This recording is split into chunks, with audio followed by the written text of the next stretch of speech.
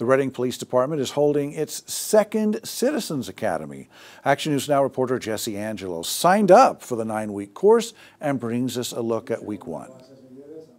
I went to the first day of the Citizens Police Academy having no idea what to expect, but still filled with excitement to get a closer look at the inner workings of the Reading Police Department.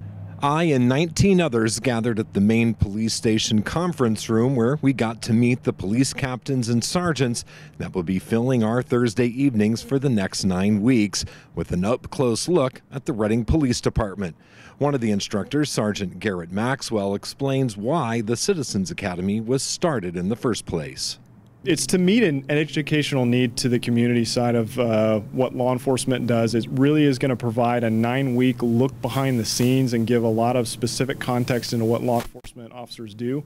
Week 1 provided a broad overview of the police department, a tour of the station and administrative offices, and introductions to key personnel within the department. As the weeks progress, the classes will be focused on specific topics that will cover everything from how 911 operates to an inside look at the SWAT team. Maxwell says that transparency within the community as a whole is important. After week 1, I'm now looking forward to what's in store over the next 8 weeks.